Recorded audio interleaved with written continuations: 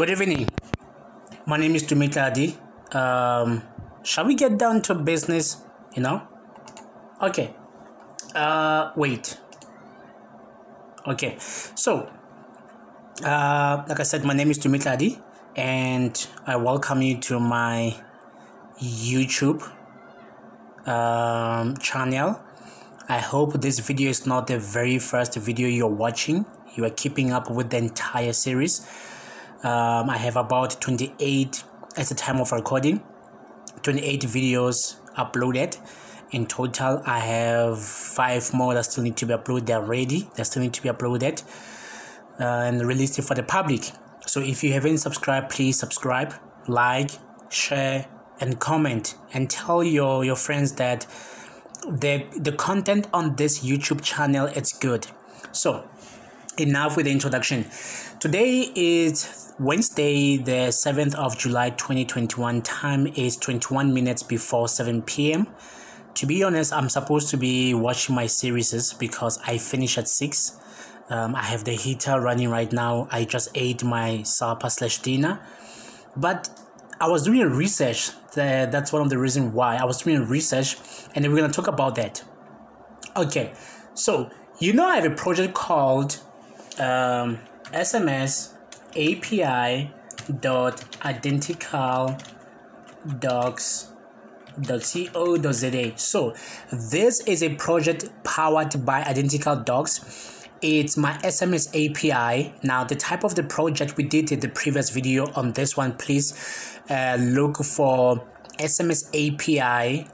It's a ASP.NET Web API project, targeting.NET Core project. This one, please watch the video first, because then I explain that this guy, it's been hosted. I just even republished it, redeployed to a production environment, as I'm done with the changes that I made. You see, now my English wants now to run out of airtime depletes. It's crazy. It's not going anywhere. So let me start from scratch. The project is ASP.NET Core Web API. The intent of this project is to fix something, because I have multiple projects using one of the services called bulk SMS. Also, there's a video for bulk SMS where I do an overview of bulk SMS and where it's been utilized. And I said that my entire project, I need to revamp it to use this project called SMS API. Like I said, it's powered by Identical Docs. So now, the first tab here, I was doing research, posting JSON values to Web API from ASP.NET MVC. So I was trying to do, I opened the links, I was doing the research and all that, and then, okay, cool, I could not win. This guy, I haven't read it, but he probably promises something interesting. I didn't finish this, because some of the things I don't want, like JSON, or rather Ajax, I'm not using stuff like from the client side now, so I disqualify it. This one is tedious, but it was complicated to follow along, so I disqualify it. This one became interesting, so I think I'm gonna use this one because look at this one. This one is for .NET Core. So usually when I work and how I build my system Identical Docs, I first start with the project. It was initial project, so it's 2-in-1, MVC and Web API, this project, right? So I start with it. If something works, or if the concept works, then I go to the MVC for .NET Core. If there is a need for Web API for .NET Core, I do that also, but I start with this one. So it was in the midst of me doing a research that, no, this is for .NET Core, and I'm not yet gonna do .NET Core.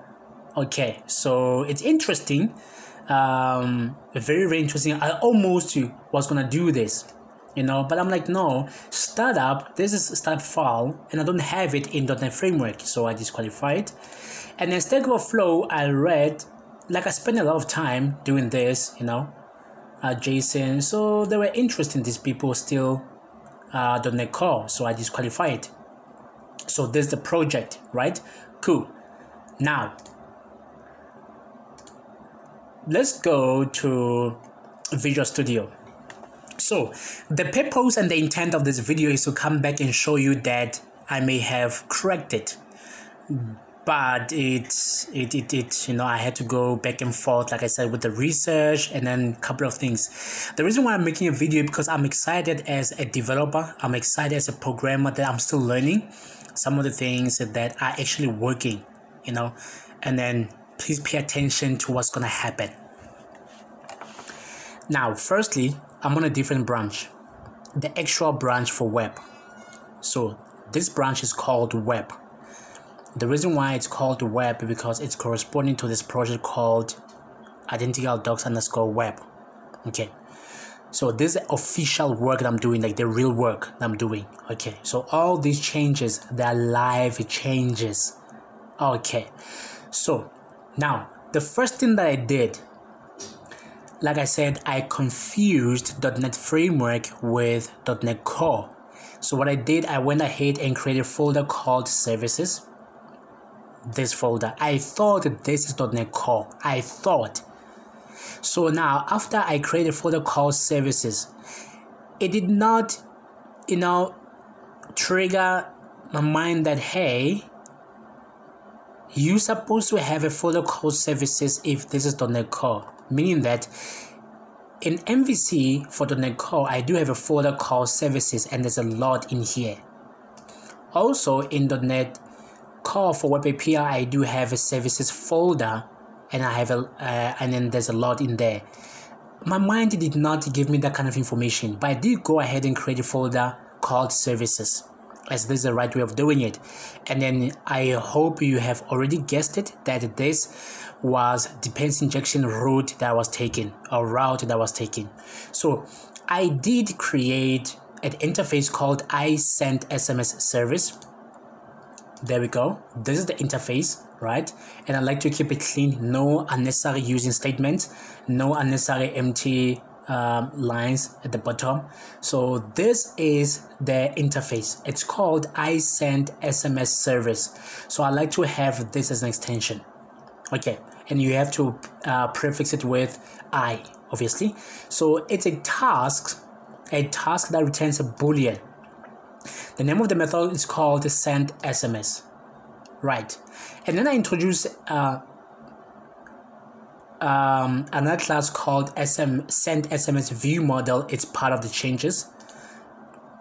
So this one was added. You can see I'll do version control. I'm soon gonna do version control. You understand this? Now I'm just giving you some good stuff. So I also have a class called send SMS view model. So let's go and look for it. View models for MVC.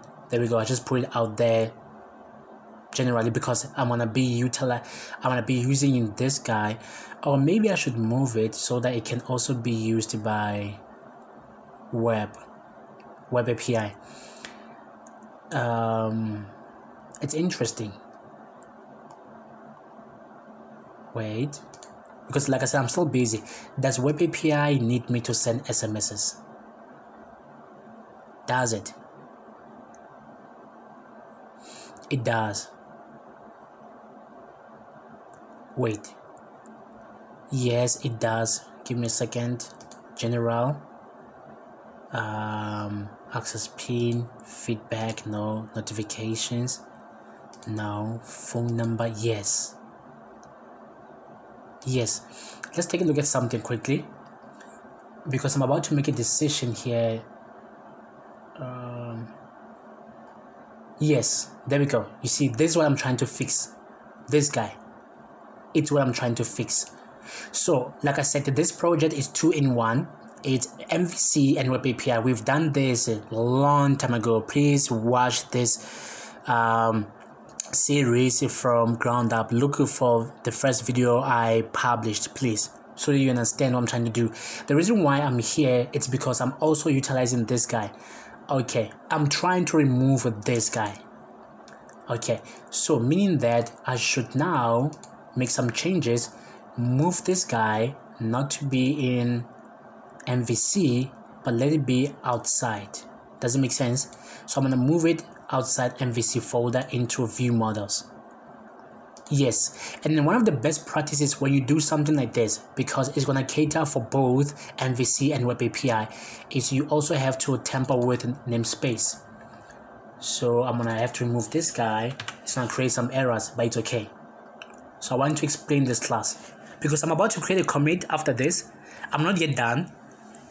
I'm about to create a commit. I won't do it live because some of the things are exposed and then they're sensitive. Those are credentials. As you can see, I have a class called credentials. It's been modified. Here it is. It's been modified. So what I did there, I went, now this is the actual key. You will need the key, you know, and then this is how I do it. So it's a static string, right? So API key for SMS API. Okay, so now these are 3 things that are needed by this project. 3 things. So what's needed is API key. What's needed also it's a phone number, and what's needed it's a body. They are needed, the phone number and the body, they're needed. Okay, so we have this guy. Okay, what else did I do? Okay, now let's resolve this guy. Let's just remove the MVC part. It'll be good to go. So this is the interface, so you understand. And like I said, my variable names, they take after their object name. Cool. So send SMS. Cool. Then we have an implementation of this interface called the send SMS class. So this class was also added based on plus sign. Now let's fix certain things. One of them is to do this guy. Okay, now like I said, I'm a clean developer, so I might as well remove this because I've just tested this guy. I just developed it now. Okay, so this class, it implements this interface, and then I bring in this method called send SMS with the entire signature with the return type.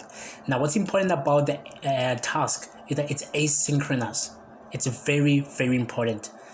Now I'll get to this part in a second. What's interesting about this video that I'm making right now, that I decided to make, is that, okay, after I create these 2, before I bring in the body, I'll talk about the body in a second, I realized that, oh snap, this is not the .NET Core, so I don't have dependency injection system in place. Actually, there is one. If I go to app_start, under, you see, it's for MVC grid. It's for MVC grid. And we did extensive video where we are talking about MVC grid. Please check, there's a video called MVC grid project. Here's a project down here, this guy, right? So now this project, it has its own corresponding models, you see, for MVC grid. And then these are the models for MVC for all of the parties. But let me just look for the administrator because there's a lot. For example, if we look at the uploads, there is uploads repository, uploads, there is an interface, and then there is an implementation of it. So all the classes, everything inside the folder called models, it's making use of interface and the corresponding classes. Hence, there is a folder called MVC Grid where there is a file called Ninjet Web Common. So Ninjet Web Common, let's do just a Google research on what this guy is. But I know it's a dependency injection something. So let's do this. So I've already used this guy. And then I was hesitant, you know, to make it a global dependency injection. There we go. Ninjet is an open source dependency injector for .NET. There we go. I didn't know because I explained when I was doing a video for MVC Grid how I got to bump into this project, and then it required me to have this class. It's a complicated class. Look at it. It's complicated. You have web activators, we have stuff like this, a pre-application start method, you know, these are the stuff. I just knew that, you know, this is what I had to do, follow up, you know, dynamic module utility. I don't know what they do, to be honest. And it shuts down, there's a bootstrap, there's a kernel, you know, there's all these, heavy stuff, funk, you know, it throws. So it works up until here. So after I realized that, oh snap, this is not a .NET Core project, I went ahead and risked it. So this is where I registered this guy. And I can show with the changes what I did. So let's go to inject. It will show the changes I made. And this is what we call the version control, So as you can see, I brought in the folder, and then I brought in this guy. So just to prove it. Okay. So I was like, is this gonna work? Let's see. Okay, so that's what I did. So we are done with this guy. Now let's talk about the implementation. So you saw those closed links that were open a few minutes ago, that they were not making sense. The reason why is because it's not .NET Core. I'm not targeting .NET Core, but I needed something like this, something that can be only used once. So this is where the power of injection system comes in, dependency injection comes in. So what I did then is that I went to my Xamarin project. This guy, as you can see, I was just into services, and I went to steal some code for this guy. So if I open upload service, this is how I upload from Xamarin to the web API. So I stole the code, literally. Now let me explain the code. So what I need here, remember, like I said, the SMS API project needs what's inside this view model, right? And what I should do this. Let me show you something. It's fine. Let me go the right way. I want to show you what this guy expects, the controller for web API. So let's go to see.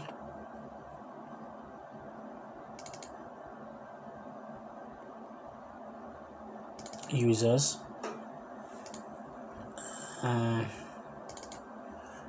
And then sources, repos. These are all my projects. Looking for SMS API, and then we want the controller, and then let's open this guy with Notepad++. Trust me, this is good stuff. And then, like I said, the content on this YouTube channel, it's raw, that I get to show you everything.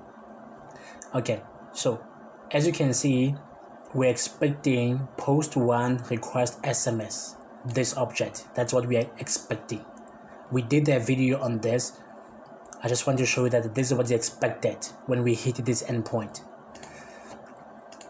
Okay, so we need that object, and then we need now to instantiate this guy, HTTP client.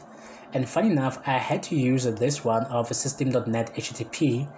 Usually I use the one of Newtonsoft.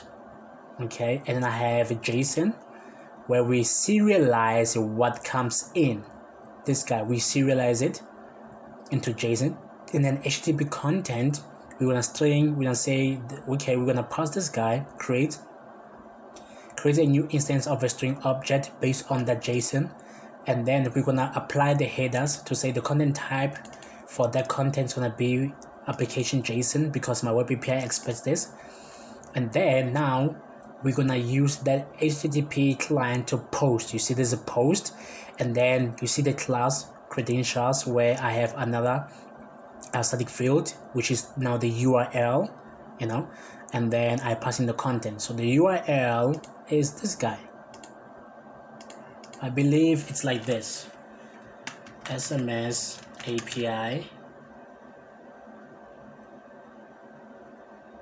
something like that, and then post 1 SMS, something like this.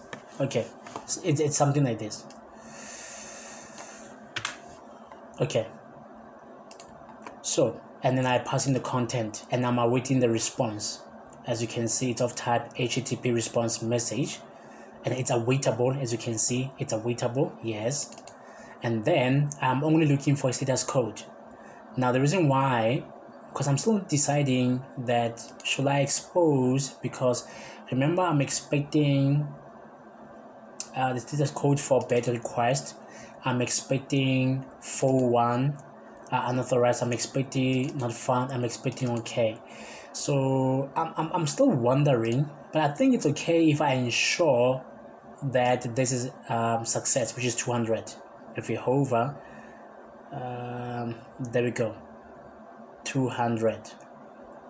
Okay, this one is for 200, so that's when I return true that yes, it was success. But although I may not do anything about the the result, but yeah, so that works. Then where do we apply it? What was the easiest thing to test on? The easiest thing, because this is a production system, but I'm doing it locally first, so then I went to, let's close everything. I went to controllers and I went to MVC for clients because we did this previously, and then I went to business. That's the business controller right now, so this is for clients. So what I did is that this is how we use depletes injection, or this how a depletes injection it's able to help us. I just asked for this guy to say, listen, give me I send SMS service, and then I'm gonna create a corresponding constructor. And now this is a perfect timing to put in proper stuff. Constructor, okay, good. And these are local global variables. Okay, it's good, it's private read only, it's good to go. And we might have some issues, okay, because we need to do this to ensure that we have a clean using statements. Okay, so I have the constructor where now I injected that service using constructor injection. I believe that's what it's called. And then because the add, after you add a business, this is why I say notify that admin. We did this. There's a video, please check. I think go back. There's a video where I did this. Okay, where we notify that admin. It's a helper method. Is it auditable? Yes, it is auditable, as you can see. And now speaking of that, now let me leave this. So let's go to that helper method. This is the helper method. So we did this, like I said, it's asynchronous task because I sent both email.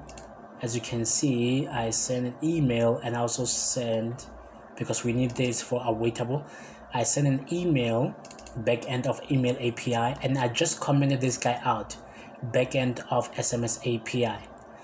Okay, so this works. Now, however, while I was testing this, I want to make some changes. I want this guy to be one line of code. I don't want this to be this. And this we might not need.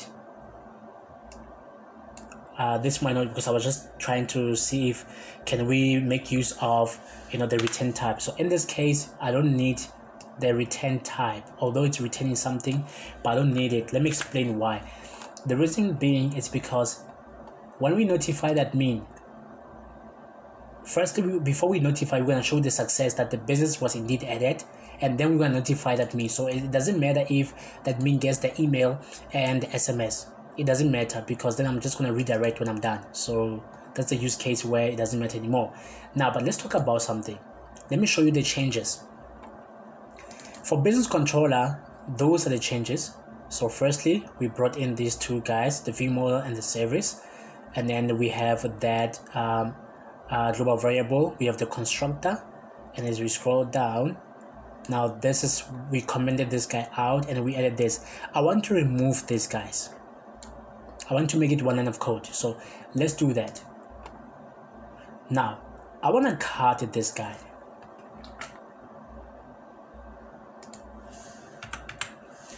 and then I want to change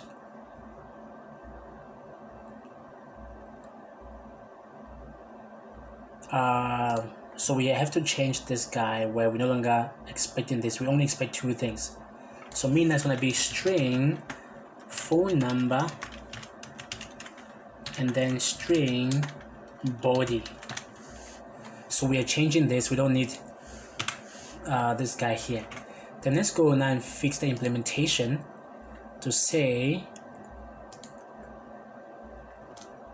what we need is a string phone number and therefore string body. Cool, so that this guy, the interface, can be happy. Then let's go back to the controller where now what we need to pass in here, instead of the object, is the phone number. There we go. So the phone number is coming from, there we go, that's the phone number. And I'm also passing in the body, the SMS body. We have the email body and I have SMS body. As you can see, they expected the body. There we go, because I want one line of code. Then in here, what we need to do is, after this guy, we needed this guy. There we go. So it's not gonna be SMS body, it's just gonna be body. There we go. So what am I trying to do as a developer? I'm trying to have this guy only, you know, configured once, and I just need one line of code in here. So let's show the difference. You see, it's only one line of code. So if I remove this guy, of which I intend to do that, so we're no longer going to use the backend of SMS API. So whenever there is a backend of SMS API, I just need the phone number and the SMS body. So in here, I just need to await and get this guy. That's it. So if I remove this guy, then I'm done in this controller. And then if you look at the dev, you see, I replace this guy. That's how simple it is. That's how simple. I don't need this anymore. Because we did it and we did explain why, you know, there is a false flag. There we go. However, another thing I want to do is that there's a value. It's coming from web config. I can't show that because there's some sensitive credentials. So I want to remove this guy. The phone number, this one, I want to remove it from here. And because it's for the administrator, I'm going to remove this guy because I don't want stuff to be stored on web config anymore, but on a class called credentials. So I moved it already behind the scenes. Credentials. Let's bring it.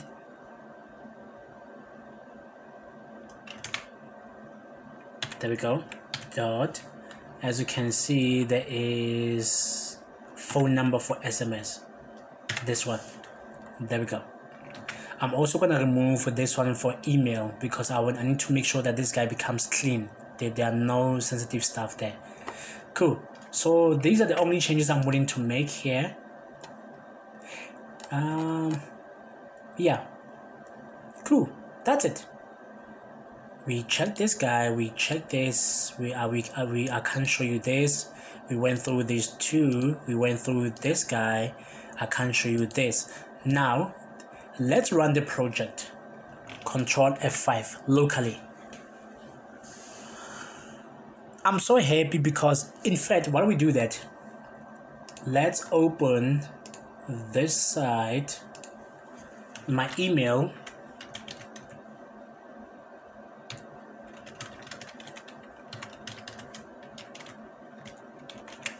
and let's open my portal for SMS.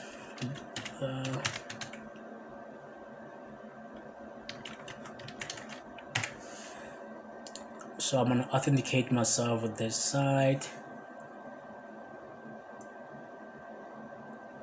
Yes. It did not even finish loading.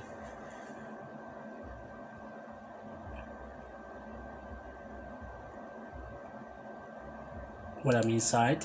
And this one, let's log in.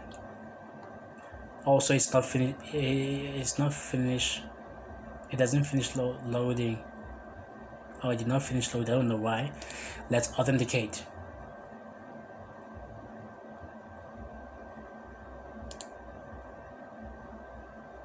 Okay, I'll show the inbox just now in a second. I'm waiting for this guy to build.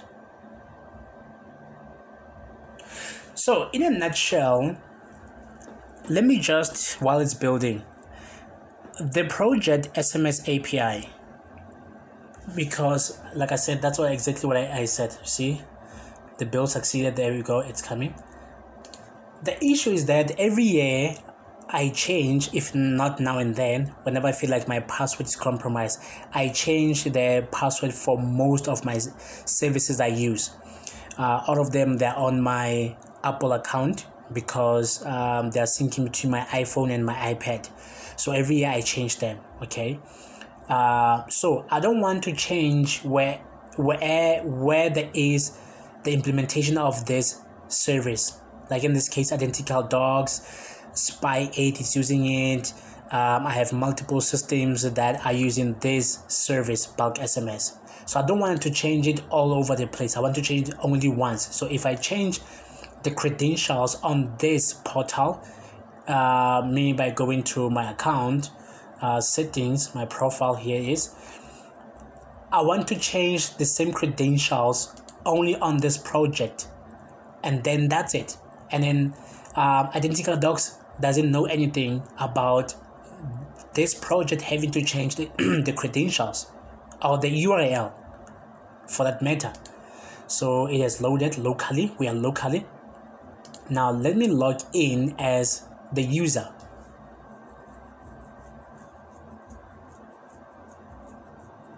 It can be any user, doesn't matter.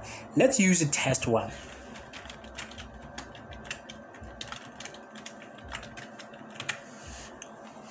Let's use test one. And test one has multiple businesses. And let's first check the phone number where... No, this doesn't matter. Stop. Let's go back. It doesn't matter because I'm not sending to test one. I'm sending to myself, the administrator. So test one now wants to add a business, but it's not going to be online. It's not going to be listed on the mobile application. It's not, because any user that adds, it's not going to be online by default. So they have 7 businesses. Let's add another one. Add a new business. Okay, let's call it SMS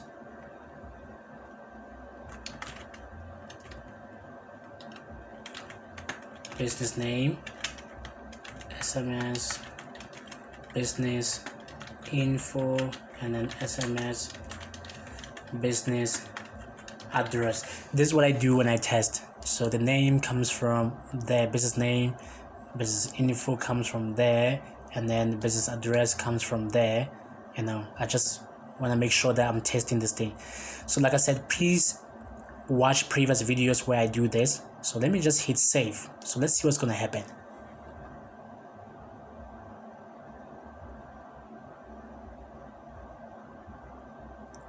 And then I noticed something interesting. There we go. That's my iPhone right there. Okay, before I get excited, do you see what it does? It doesn't tell us if the business was added, meaning that there is a bug. If there is a code that's unnecessary, it's a bug. Let's go up. This is not necessary. Me even to show the success is not necessary, because ultimately it's going to redirect, and when you hit the redirect, it's going to show a different message. I saw this previously, so this guy is not necessary, but I'll do it on a separate commit, because this commit it's meant for, you know, configuring this thing. This is how I get to fix my system, because we don't need unnecessary code here. Okay, so we did notify. Let's look at the actual SMS. If I refresh, the number is going to decrease, the number is going to increase. It increased, it decreased. See my phone? Or did you hear my phone that it screamed? There we go. 1910, and now it's 712. So it says, hello Identical Dogs crew, that's administrator, to my phone. There we go. A new business was added by test one. That's the user we just logged in with. Please check your email. So they say I should check my email, and then if I refresh, they should be 654. There we go, 654. Let's get inside. There we go. And it says was added by this person and needs my immediate attention approval. See, the name of the business is SMS business name. That's why I did it, so I can see. And then yes, that business was added. Now the total of the business, it's 8. And then if you look at it, where is it? Here it is. Disappear. It's called SMS business name. It's not online by default because it's not online. It needs to wait for me to approve it. So in a nutshell, there we go. It worked. It made use of this guy. It literally worked. And I was happy that the dependency injection, this system works. So that means I can change my entire system to make use of this dependency injection system called Ninject. I'm happy.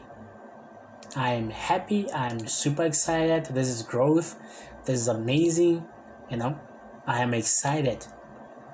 The next thing I'm gonna do in future, because I'm gonna change all the instances of the backend of SMS API. I'm also gonna do a project for .NET Core for email API. So that's what I'm willing to do, so that I only do like the way I just did it, still using the dependency injection system. So I just want to show that how flexible I am with regards to this. So the commit message will go like this: web. In fact, I should do it now, but I need to make one more change. But I'm not going to do it on the video live, because there's a reason why. So let's go to July. You see, I've been working, fixing some stuff. So the commit message will go like this. That's how I do it. Because this is a game changer, it's going to be 0.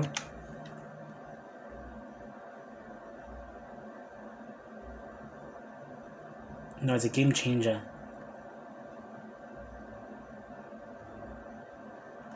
0 and then 4, because it's a drastic change. And then on Wednesday, the 7th, utilized SMS API project to send an SMS from the business controller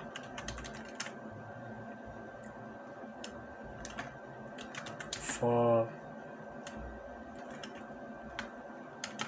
clients.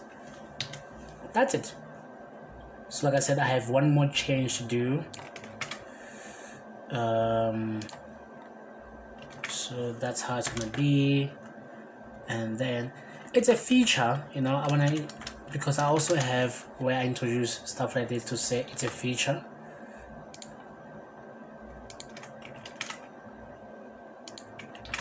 There we go. So I can't push it now because I'm still busy. I need to undo the changes I made here and everything. So in a nutshell, that's it. I'm excited, I'm happy, I'm ecstatic. So until next time.